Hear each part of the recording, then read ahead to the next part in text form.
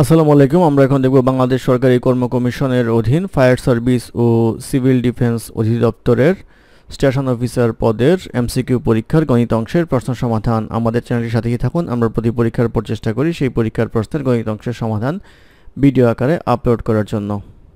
অঙ্ক শুরু হবে 17 নম্বর অঙ্ক দিয়ে। 17 নম্বর অঙ্কে বলা ছিল একটি চাকার ব্যাসার্ধ 22.4 সেন্টিমিটার, চাকাটি 500 বার ঘুরলে কত মিটার দূরত্ব অতিক্রম করবে? তো চাকার ব্যাসার্ধ যদি r হয়, একবার ঘুরে যায় হচ্ছে পরিধির সমান দূরত্ব অর্থাৎ 2 পাই r দূরত্ব, আর 500 বার ঘুরলে যাবে হচ্ছে 500 × 2 পাই r দূরত্ব ইকুয়াল টু যাবে হচ্ছে 100 পাই r দূরত্ব। এখানে 100 পাই এর মান হচ্ছে 22/7 আর r এর ভ্যালুটা হচ্ছে আমাদের এখানে 22.4 সেন্টিমিটার। এটা করলে পাওয়া যাবে হচ্ছে 70400 সেন্টিমিটার, অর্থাৎ এত সেন্টিমিটার দূরত্ব অতিক্রম করবে। উত্তর চাওয়া হয়েছে মিটারে, তাহলে আসবে হচ্ছে 704 মিটার, অর্থাৎ 704 মিটার দূরত্ব অতিক্রম করবে 500 বার ঘুরে। এটি হবে এই প্রশ্নের উত্তর। তারপরে প্রশ্ন নম্বর 20। নাম্বার 20-এ বলা আছে একটি ত্রিভুজের তিনটি বাহুর দৈর্ঘ্য 26 সেন্টিমিটার, 24 সেন্টিমিটার ও 10 সেন্টিমিটার হলে ত্রিভুজের যোগফল কত? প্রশ্নটা হবে ত্রিভুজের ক্ষেত্রফল কত। তো এখানে একটা বাহু হচ্ছে 26, একটা বাহু হচ্ছে আমাদের 24, একটা বাহু হচ্ছে 10। এই ক্ষেত্রে আমরা যদি 26 স্কয়ার করি তাহলে আসবে হচ্ছে 24 স্কয়ার প্লাস 10 স্কয়ারের সমান। সেই ক্ষেত্রে এটা একটা সমকোণী ত্রিভুজ। যদি সমকোণী ত্রিভুজ হয় তাহলে এটা হবে হচ্ছে 26, এটা হবে 24, এটা হবে হচ্ছে 10। ক্ষেত্রফল হচ্ছে হাফ ইন্টু ভূমি ইন্টু উচ্চতা। ভূমি হচ্ছে 10, উচ্চতা হচ্ছে 24। এটা কাটলে আসে হচ্ছে 12, তাহলে আসবে হচ্ছে 120, অর্থাৎ 120 বর্গ সেন্টিমিটার হবে হচ্ছে ক্ষেত্রফল। এটি এই প্রশ্নের উত্তর। তারপরে প্রশ্ন নম্বর 29। নম্বর 29-এ বলা আছে 5 to the power x by 5 equal to 3 to the power x by 3 হলে x এর মান কত?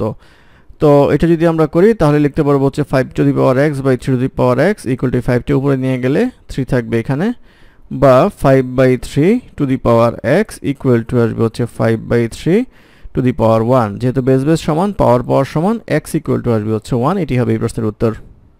তারপর প্রশ্ন নাম্বার 33। নাম্বার 33-এ বলা আছে দুইটি সংখ্যার যোগফল 16 এবং তাদের গুণফল 63 হলে বড় সংখ্যাটি কত? তাহলে x plus y equal to 16, xy equal to 63। তো 63-তে এমনভাবে ভাঙাতে হবে যাতে যোগ করলে 16 হয়। সেই ক্ষেত্রে আমরা 7 নং যদি 63 হয় তাহলে 16 হয়, তাহলে একটি সংখ্যা হবে হচ্ছে 7, একটা হচ্ছে 9। জিজ্ঞাসা করা হয়েছে বড় সংখ্যাটি কত? বড় সংখ্যাটি অবশ্যই হবে হচ্ছে 9। এটা আপনি সূত্র দিয়েও করতে পারেন, কিন্তু এই কনসেপ্টে করলে খুব দ্রুত করা যায়। 9 হবে এই প্রশ্নের উত্তর।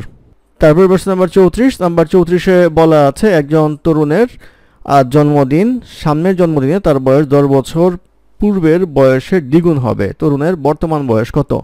তো আমরা ধরে নিই তরুণের বর্তমান বয়স হচ্ছে x, তাহলে আগামী বছর তার বয়স হবে হচ্ছে x প্লাস 1। এই বয়সটা হচ্ছে তার 10 বছর আগের বয়সের দ্বিগুণ, তাহলে 10 বছরের আগের বয়স হচ্ছে x মাইনাস 10, এটার দ্বিগুণ। এটা ক্যালকুলেশন করলে x ইকুয়াল টু পাওয়া যাবে হচ্ছে 21, অর্থাৎ তরুণের বর্তমান বয়স হবে হচ্ছে 21। এটি এই প্রশ্নের উত্তর। তারপরে প্রশ্ন নাম্বার 35। নাম্বার 35-এ বলা আছে প্রথম 5টি বেজোড় স্বাভাবিক সংখ্যার যোগফল নিচের কোনটি? প্রথম 5টি স্বাভাবিক বেজোড় সংখ্যার যোগফল হবে হচ্ছে, সূত্র হচ্ছে n স্কয়ার। তো আমাদের যেহেতু সংখ্যা 5টি, তাহলে 5 স্কয়ার ইকুয়াল টু আসবে 5 × 5 ইকুয়াল টু আসবে 25, অর্থাৎ অপশন থেকে 5 × 5 হবে এই প্রশ্নের উত্তর। তারপরের প্রশ্ন নাম্বার 36। 36-এ বলা আছে একটি ঘনকাকৃতির বাক্সের বাহুর দৈর্ঘ্য 3 মিটার, বাক্সের আয়তন কত? তো বাহুর দৈর্ঘ্য যদি আমরা x ধরি তাহলে আয়তনের সূত্র হচ্ছে x কিউব, তাহলে 3 মিটার হলে আসবে হচ্ছে 3 কিউব ইকুয়াল টু আসবে হচ্ছে 27, অর্থাৎ 27 ঘনমিটার হবে হচ্ছে বাক্সের আয়তন। এটি হবে এই প্রশ্নের উত্তর। তারপরে প্রশ্ন নাম্বার 39। নাম্বার 39-এ বলা আছে 1 মিটার কত ঘনফুটের সমান? এই প্রশ্নটা ভুল আছে। এখানে যদি আমরা বের করি 1 ঘনমিটার কত ঘনফুটের সমান, তাহলে আসবে হচ্ছে 35.314। যেহেতু প্রশ্ন ভুল আছে সেই ক্ষেত্রে অপশন থেকে উত্তর বের করা যাচ্ছে না। তারপরে প্রশ্ন নাম্বার 42। নাম্বার 42-এ বলা আছে 0 ডিভাইড বাই 0 ইকুয়াল টু কত? এটা হবে হচ্ছে অনির্ণায়ক, কারণ যে কোনো কিছুকে 0 দ্বারা ভাগ করলে সেটা অনির্ণেয় হয় বা ইনফিনিটি হয়।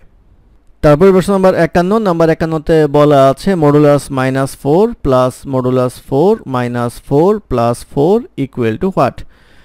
তো এখানে মডুলাসের ভিতরে যাই থাকুক না কেন প্লাস মাইনাস সেটা প্লাস হয়, আবার এটা হবে হচ্ছে প্লাস -4 প্লাস 4, তাহলে এটা কাটা থাকে হচ্ছে 4 আর 4 8, অর্থাৎ 8 হবে হচ্ছে নির্ণয় মান। এটি এই প্রশ্নের উত্তর। তারপর প্রশ্ন নাম্বার 61, নাম্বার 61তে বলা আছে 5:7 x is to 14 x equal to কত, তাহলে 5/7 equal to x/14 বা x equal to আসবে হচ্ছে 5 into 14 divided by 7 equal to আসবে হচ্ছে 10, x এর ভ্যালু আসবে হচ্ছে 10, এটি এই প্রশ্নের উত্তর। তারপর প্রশ্ন নাম্বার 65, নাম্বার 65তে বলা আছে tan theta equal to √8 হলে sec theta equal to কত।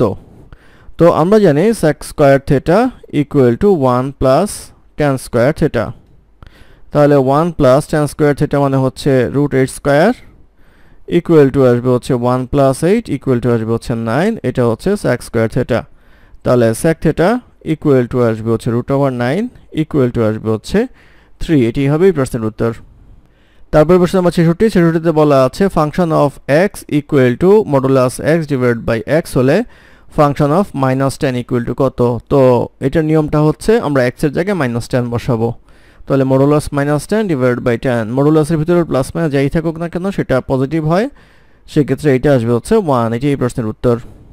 তারপর প্রশ্ন নাম্বার 79, নাম্বার 79তে বলা আছে 2a plus 2/a whole square equal to 12 হয়, তাহলে a স্কোয়ার প্লাস 1/a স্কোয়ারের মান কত।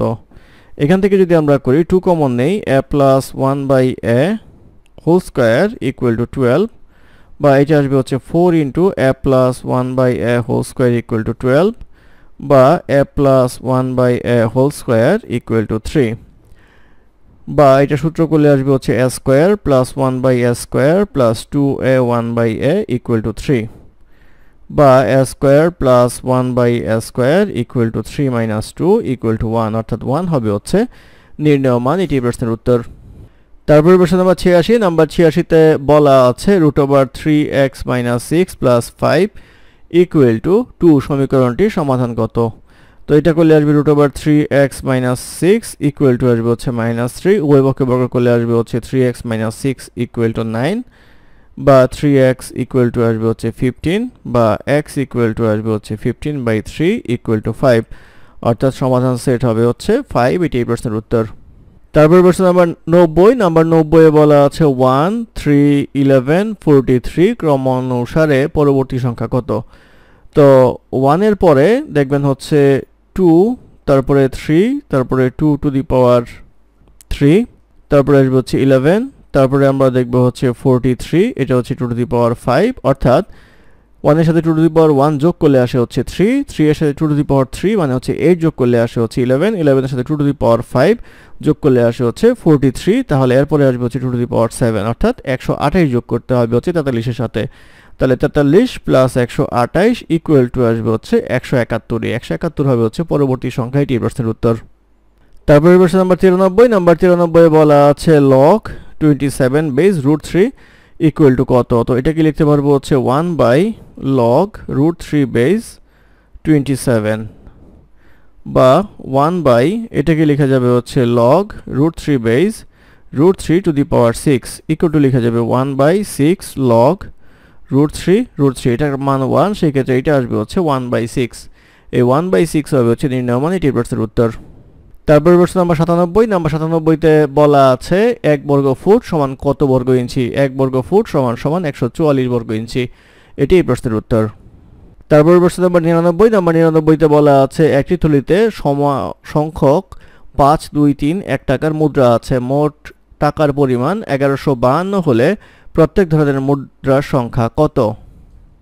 যেহেতু প্রত্যেকটা মুদ্রার সংখ্যা সমান, সেই ক্ষেত্রে 5, 2, 3 এবং 1 টাকার একটা ইউনিট যোগ করলে হয় হচ্ছে 11, অর্থাৎ 11 টাকার হচ্ছে একটা ইউনিট। এখন এই ইউনিটের কত সংখ্যক থাকবে সেটা বের করার জন্য আমাদের যেটা করতে হবে, অপশনগুলো থেকে আমরা দেখতে পারবো যে প্রত্যেক ধরনের মুদ্রার সংখ্যা কত। মুদ্রার সংখ্যা 1 ইউনিট হিসাব করলে যেহেতু 11 টাকা হয়, সেই ক্ষেত্রে অপশন থেকে আমরা বলতে পারবো যে এখানে 176 শুধুমাত্র 11 দ্বারা বিভাজ্য হয়, সেই ক্ষেত্রে 176 এর উত্তর হতে পারে।